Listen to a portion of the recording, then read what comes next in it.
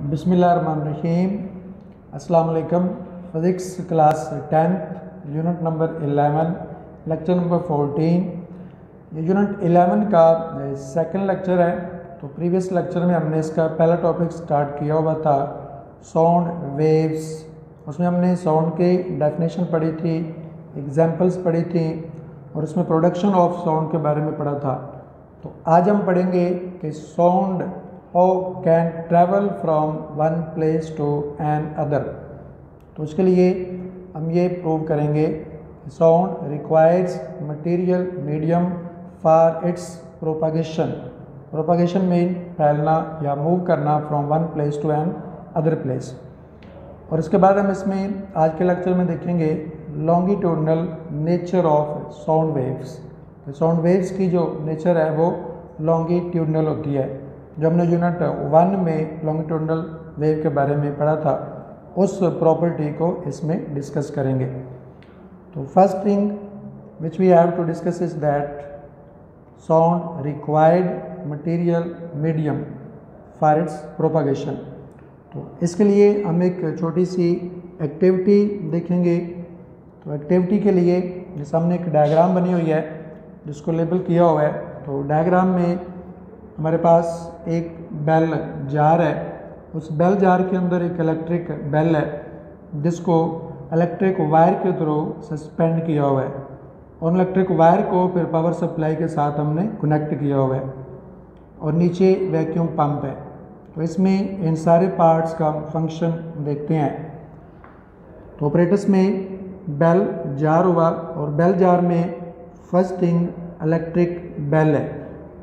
तो electric bell it is suspended bye 2 electric wires और जो सेकंड पार्ट है वो है पावर सप्लाई। तो these 2 wires with which electric bell is connected, these 2 wires connected to the power supply. ये इसके 2 मेन पार्ट हो गए, electric bell and power supply. अब इसकी वर्किंग देखते हैं कि ये कैसे वर्क करती है। तो वर्किंग के लिए हम ये जो 2 वायर्स थी जिनको पावर सप्लाई के साथ कनेक्ट किया हुआ है उसको पावर सप्लाई को हम ऑन करते हैं। When we on the power supply electric bell begin ringing and when electric bell begin ringing we can hear the sound। जब इलेक्ट्रिक बेल ऑन होगी तो उससे साउंड प्रोड्यूस होगी। अब इसमें जो मीडियम है फिलहाल वो एयर है। तो अगर हम यहाँ से एयर को निकाल दें तो फिर हम देखते हैं कि साउंड पे क्या इफेक्ट होता है। तो when we pumping out the air by vacuum pump, जो लास्ट में जो वैक्यूम पंप है इसके थ्रू अगर हम एयर को इस बेल जार से निकाल देते हैं तो उससे क्या होगा, साउंड बिकम फीबल मध्यम। साउंड जो है वो आहिस्ता आहिस्ता मध्यम होनी कम होनी स्टार्ट हो जाएगी और जैसे जैसे एयर को निकालते जाएंगे साउंड कम होती जाएगी। जब एयर से कम्प्लीटली तौर पे निकल जाएगी then sound is dies out ख़त्म हो जाना। तो साउंड आना बिल्कुल ख़त्म हो जाएगा। And we can see that bell is ringing, यानी हम देख सकेंगे कि जो बेल है वो तो वाइब्रेट कर रही है लेकिन उससे साउंड प्रोड्यूस नहीं हो रही। यहाँ पे साउंड इसलिए प्रोड्यूस नहीं हो रही, हमें सुनाई नहीं दे रही क्योंकि उसमें मीडियम जो था एयर वो नहीं है। अब हम अगर इस एयर को दोबारा इलेक्ट्रिक बेल जार जो है इसमें एंटर करते हैं तो फिर देखेंगे क्या होगा। If we again put air into the jar, अगर हम जार में दोबारा से एयर को पुट कर दें we can hear the sound, तो हमें दोबारा से साउंड जो है वो सुनाई देगी। तो इससे फिर ये बात प्रूव होगी जो रिक्वायर्ड थी। कंक्लूजन इससे फिर ये हुआ, we can conclude that sound can travel और प्रोपागेट, कि जो साउंड है वो ट्रैवल कर सकती है या प्रोपागेट हो सकती है in the presence of air और अनदर मीडियम। कि जब इस बेल जार में एयर थी तो साउंड प्रोड्यूस हो रही थी और जब एयर को निकाल दिया गया तो साउंड प्रोड्यूस जो हो रही थी वो ख़त्म होगी और हमें सुनाई नहीं दी। तो इससे प्रूव हो गया sound can only travel in the presence of any material medium. ये था propagation of sound in the presence of material medium. जैसे नेक्स्ट अब इसी साउंड की हम नेचर चेक करेंगे। तो इसकी नेचर होती है longitudinal nature of sound wave. ये लॉन्गिट्यूडनल नेचर के बारे में बच्चों यूनिट 1 में पढ़ा हुआ है।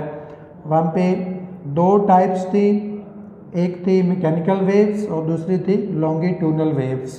तो लॉन्गिट्यूडनल वेव में जो पार्टिकल ऑफ मीडियम होते हैं that moves back and fourth along with the direction of propagation of waves.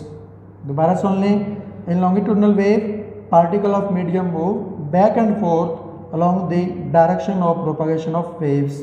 इसी बात को हम इसमें प्रूव करते हैं। तो इसके लिए भी हम एक्टिविटी करेंगे और उसमें ट्यूनिंग फोक यूज़ होगा। प्रीवियस लेक्चर में हमने इसकी डेफिनेशन देखी थी। Tuning folk which is a device in laboratory use to produce particular sound. अब उसी ट्यूनिंग फोक को हम यूज़ करके इसकी नेचर को डिस्कस करते हैं। तो इसमें मैंने 3 डायग्राम बनाई हैं।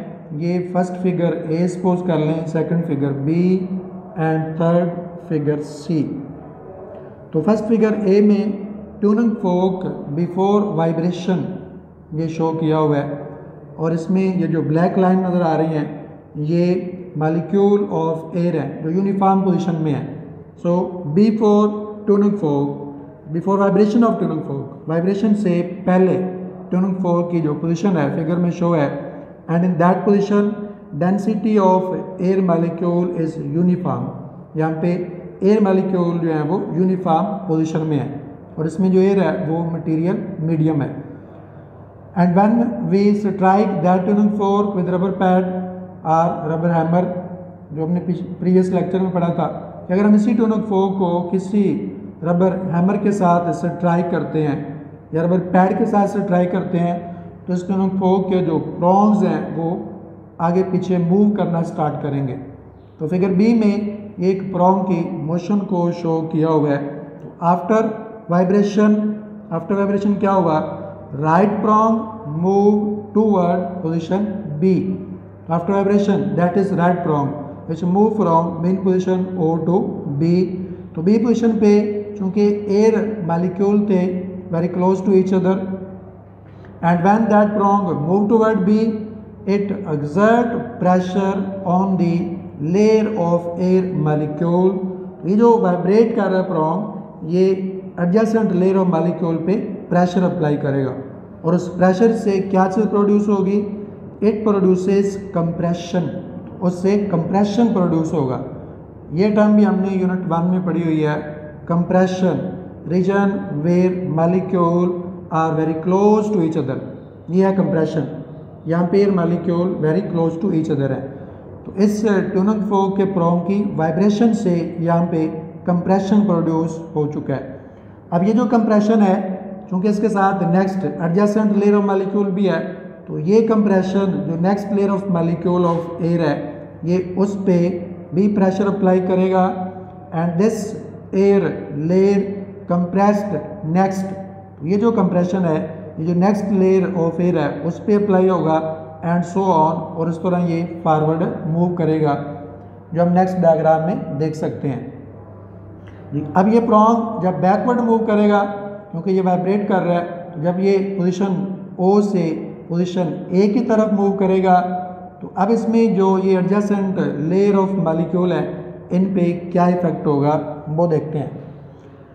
When that prong moves from position B two O, जब ये प्रॉन्ग वापस आएगा पोजीशन बी से ओ की तरफ, then what will happen, pressure decreases on the layer. तो ये जो adjacent layer of air molecule है अब इस पे प्रेशर जो है वो डिक्रीज हो जाएगा और ये जो एयर मॉलिक्यूल है ये एक दूसरे से दूर हो जाएंगे and it produce rarefaction, that produce rarefaction, तो उससे रेयरफेक्शन प्रोड्यूस होगा। ये टर्म भी हमने यूनिट 1 में पढ़ी हुई है।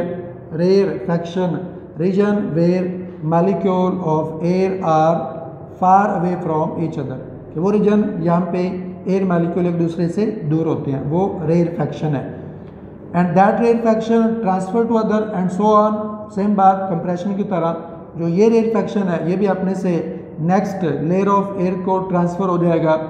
तो इसमें हमने ये बात नोट की है कि जब ये ट्यूनिंग फोक वाइब्रेट कर रहा है तो due to vibration of that tuning folk, when that tuning folk move back and fourth, compression and रेरफैक्शन also move back and fourth. तो कंप्रेशन और रेरफैक्शन भी बैक एंड फोर्थ मूव करते हैं। तो ये जो नेचर है ये लॉन्गिट्यूडनल वेव्स की नेचर होती है। इससे कंक्लूजन रिजल्ट नतीजा फिर ये निकला कि पार्टिकल ऑफ मीडियम यहाँ पे मीडियम क्या है, एयर मालिक्यूल है। तो एयर मालिक्यूल के जो पार्टिकल हैं वो कैसे मूव कर रहे हैं, move along direction of propagation of wave, वो वेव की डायरेक्शन में ही बैक एंड फोर्थ मूव कर रहे हैं। तो it mean that is nature of longitudinal wave, क्योंकि लॉन्गिट्यूडनल वेव में जो मोशन ऑफ पार्टिकल होती है वो back and fourth along the direction of wave होती है। वैसे ये बात प्रूव हो गई that sound waves are longitudinal in nature. जी बेटा, आज हमने दो चीज़ें डिस्कस की हैं, एक require of material medium for propagation of wave, और दूसरी चीज़ हमने प्रूव किया है कि जो नेचर ऑफ साउंड है वो लॉन्गिट्यूडनल होती है। जी, आज का लेक्चर भी एंड हुआ। तो नेक्स्ट लेक्चर में हम करैक्टरिस्टिक्स ऑफ साउंड को डिस्कस करेंगे। अल्लाह आपका हामी नासर हो। अल्लाह हाफिज़।